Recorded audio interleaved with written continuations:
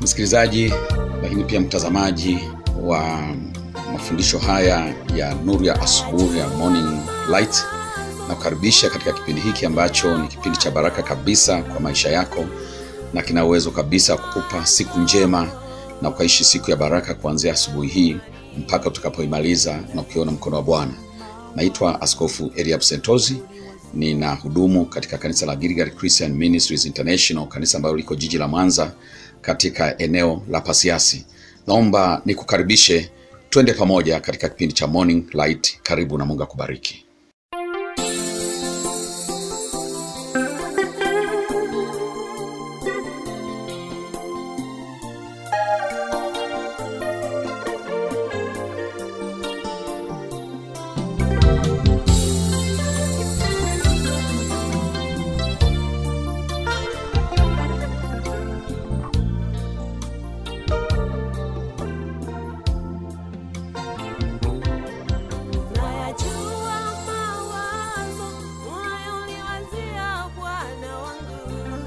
Sasa kitabu cha pili cha Wafalme sura ya 4 mstari wa 42 mpaka mstari wa 44, na halafu ufungue Yohana Mtakatifu sura ya 6 mstari wa 1 mpaka mstari wa 13.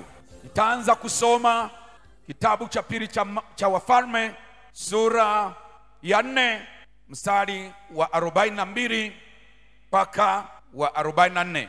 Maandiko yanasema, tena akaja mtu kutoka Baal-shalisha akamletea mtu wa Mungu chakula cha malimbuko, mikate 20 ya shayiri na masuke mabichi ya ngano guniani. Akasema, uwape watu ili wale. Na mtumishi wake akasema, je, niwaandikie iki watu 100? Lakini akasema, uwape watu ili wale, kwa kuwa Bwana asema hivi, watakula na kusaza. Basi akawaandikia, nao wakala wakasaza sawa sawa na neno la Bwana. Yohana sura ya 6 mstari wa 1 mpaka mstari wa 13. Baada hayo Yesu alikwenda zake ng'ambo ya bahari ya Galilaya, nayo ndiyo Tiberia. Na mkutano mkuu akamfuata kwa sababu aliziona ishara alizowafanyia wagonjwa. Naye Yesu akakwea mlimani akaketi huko pamoja na wanafunzi wake. Na Pasaka, sikukuu ya Wayahudi, ilikuwa karibu. Basi Yesu alipoinua macho yake akaona mkutano mkuu wanakuja kwake, akamwambia Filipo, tununue wapi mikate ili hawa wapate kula? Na hilo alilinena ili kumjaribu, kwa maana alijua mwenyewe atakalotenda. Filipo akamjibu, mikate ya dinari 200 haiwatoshi kila mmoja apate kidogo tu. Wanafunzi wake mmoja wapo, Andrea nduguye Simon Petro, akamwambia, yupo hapa mtoto yuna mikate 5 ya shayiri na samaki 2, lakini hivi ni nini kwa watu wengi kama hawa? Yesu akasema, waketisheni watu. Na mahali pale palikuwa na majani tele. Basi watu waume wakaketi wapata 5,000 jumla yao. Basi Yesu akaitwaa ile mikate, akashukuru, akawagawia walioketi, na kadhalika katika wale samaki kwa kadri walivyotaka. Nao waliposhiba, aliwaambia wanafunzi wake, kusanyeni vipande vyobaki, kisipotee chochote. Basi wakavikusanya, wakajaza vikapu 12 vipande vya mikate 5 ya shayiri vyowabakia wale waliokula.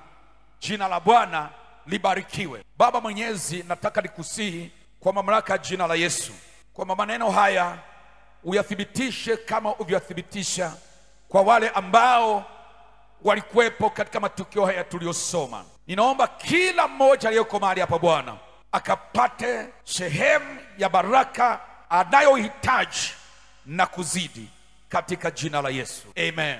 Bwana Yesu asifiwe. Jambo nataka kusema kwa maneno haya machache, nataka kusema jambo nimelipa kichwa, Mungu anayo baraka kwa ajili ya kila mmoja wetu. Jina la Bwana libarikiwe. Mara nyingi sana mbinu ya shetani ni kutafuta wapi wapate na wengine wakose, wengine wapate, wengine wakose. Mwaka huu Mungu amenipa ufunuo wa kueleza kwamba mapenzi ya Mungu ni kwamba hata mmoja asikose.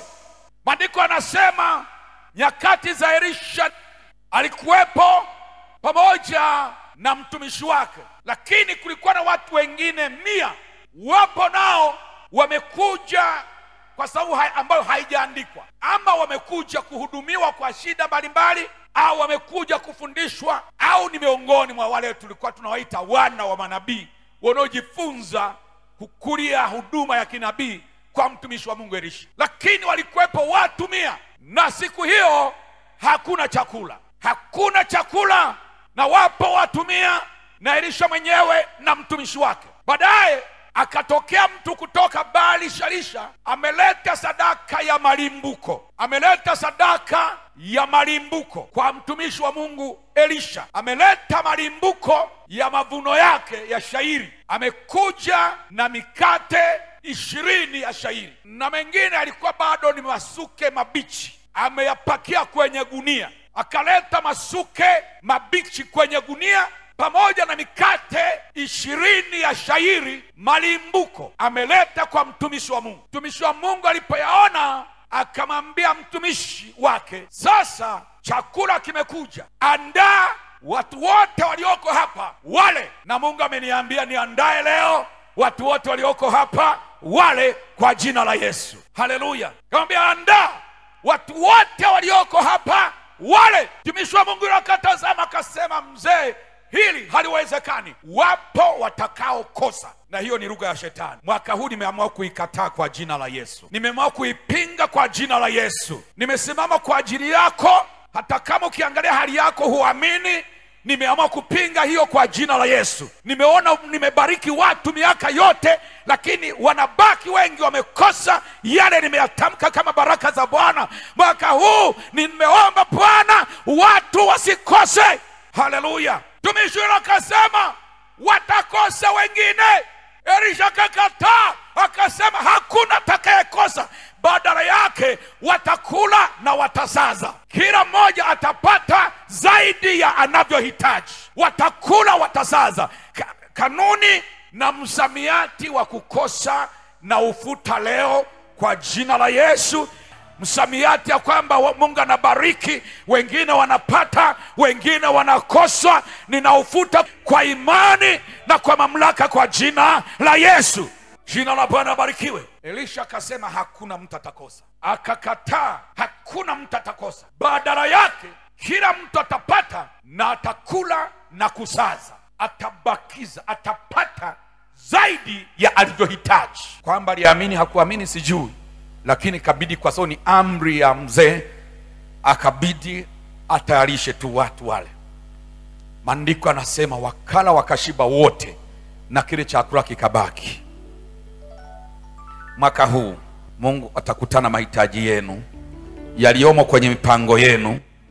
Ili unahitaji pesa kuitekeleza, mtapata pesa na mtatekeleza hata mengine ambayo haikuwemo, kwa sababu zitazidi. Haleluya. Mungu atawapa connection za watu ambao Mungu atawatumia kuwabariki mpaka watakuwa zaidi ya mnaowahitaji. Jina la Bwana barikiwe, kwa sababu watazidi. Pokea kwa jina la Yesu. Hivi ndivyo natangaza, na hivi ndivyo naumba, na hivi ndivyo nafanya inakuwa kwa jina la Yesu Kristo. Lakini Mungu anasema hakuna atakaye kosa. Haleluya. Wakala wakashiba na halafu wakabakiza. Jambo hilo likajirudia tena wakati wa Yesu. Yesu akavuka bahari ya Galilaya kwenda upande wa pili. Watu wakaja wengi kwa sababu waliona miujiza aliwatendea wagonjwa. Akaona mkutano mkubwa sana wanakuja. Zamu hiyo Yesu akakusudia kuwabariki kwa chakula. Haleluya. Akaambia mwanafunzi mmoja wapo, jinda alikuwa anahusika na mambo ya ununuzi, akamwambia leo tunapata wapi mikate ya kutosha watu hawa wote? Filipo akasema mzee, hilo haliwezekani. Haleluya. Dinari 200 hazitatosha kununua mikate, angalau hata kila moja pate kadogo kadogo. Ambia jirani yako tunakataa mambo ya kadogo kadogo. Niko nazungumza kinabii kwa jina la Yesu. Tunakataa mambo ya kupata kadogo kadogo. Ambia jirani yako, hama kwenye maisha ya kadogo kadogo. Haleluya. Filipo akasema tungechukua hata dinari 200 tukanunua mikate ya dinari 200, tusingepata mikate ya kutosha watu hawa, angalau kila mtu akapata kadogo kadogo. Akasema bado hata hivyo wapo watakaokosa. Ikajirudia ile wa siku zile za Elisha, anasema wapo watakaokosa, na huyu naye anasema wapo watakaokosa. Na lugha hiyo ya wapo watakaokosa ipo mpaka leo. Lugha ya wapo watakaokosa tuikatae kwa jina la Yesu, tuifukuze na tuifute kwa jina la Yesu. Wapo watakaokosa, si mpango wa Mungu. Yesu akasema, ndio wakati kabla Yesu hajasema, Andrea akasema, hapa kuna mtoto ana mikate 5 ya shayiri na samaki 2. Naye akasema vile vile, hivi ni nini kwa watu wote hao? Naye anarudia kusema, bado watakosa, bado wengi watakosa. Anarudia lile lile, bado watu wengine hawatapata. Na mimi nakataa leo mambo ya watu wengine hawatapata. Kwa nini hawatapata? Na Mungu ni Mungu wetu. Kuna kanuni moja tu inaweza kukufanya usipate dhambi. Afichaye dhambi zake hatafanikiwa. Imeandikwa hivyo. Haleluya. Lakini kama huna dhambi umeficha, kwa nini usipate? Utapata kwa jina la Yesu. Haleluya. Kama huna dhambi umeficha, huna sababu usipate, utapata kwa jina la Yesu. Maandiko yanasema, Yesu akasema, leta hiyo 5. Unasikia mikate mingapi? 5. Mikate 5. Halafu kuna watu wanaume peke yao 5,000 bila kuhesabu wanawake na watoto. Kwa maneno mengine, wapo watu zaidi ya 10,000 wako pale. Yesu anasema hiyo 5 leta hapa, halafu anzeni kuwaketisha watu. Waambie kabla mahubiri hayajaanza mnakula kwanza. Haleluya. Haleluya. Haleluya. Kabla hatujaenda mbali, kuna watu wataanza kula. Biblia inasema waketisheni watu. Wakawaketisha, bila shaka wakiwa hawaamini hata hivyo, ila kwa kuwa amesema, wakawaketisha. Yesu akachukua mikate 5 akashukuru. Aliposhukuru akawapa wanafunzi mikate 5. Wakagawa mikate, na ile mikate unaweza kuniambia ilikuwa inatoka wapi? Usisahau ilikuwa 5. Ile mikate ilikuwa inatoka wapi? Haleluya. Ambia jirani yako, ilikuwa inatoka mbinguni. Kule sara ya shukurani ilikoelekezwa ndiko mikate ilikotokea. Nimekwambia kutakuwa na mafuta atakayokusaidia. Haitategemea nguvu zako wala vinavyoviona kwa asili. Kuna vitakavyotoka mbinguni. Kuna baraka itakayotoka mbinguni. Kuna mambo utafanya kwa sababu kuna kitu cha kimbingu kimekuja na kuhusika kwenye mambo yako. Kuna neema ya kimbingu itakuja. Ndicho ninachozungumza. Wakagawa mikate na samaki.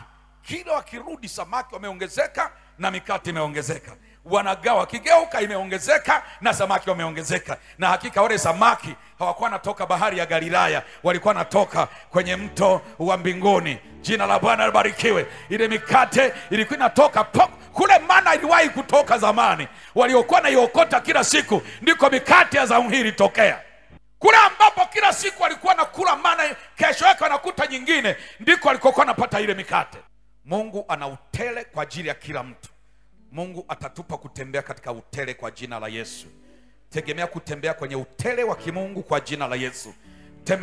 Tegemea kuishi kwenye utele wa kimungu kwa jina la Yesu.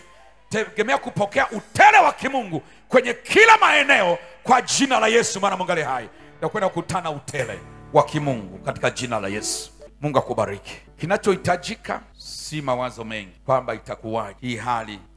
Siko hapa kuzungumza historia yako. Najua historia ya jana na mwaka jana, miaka mingine kwa wengine wetu ngumu sana. Nimekataa kuzungumza historia yako kwa sababu Mungu wangu leo hazungumzi historia, anazungumza mambo ya sasa ni Mungu wa sasa, ni Mungu wa leo, si Mungu wa historia, si Mungu wa jana, kwa jina la Yesu. Sijali kilichokupata jana na mwaka jana na miaka mingine. I am not talking of a history, I am talking of God of the present. Mungu wa sasa hivi, Mungu wa sasa.